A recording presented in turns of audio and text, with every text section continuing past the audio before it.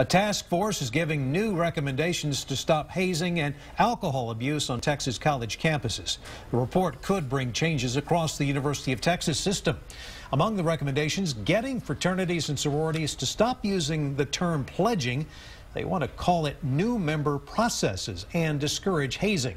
The report instead calls for using positive team building activities as part of the process for joining a fraternity. The task force is also calling for campus-wide alcohol prevention programs on all UT system campuses.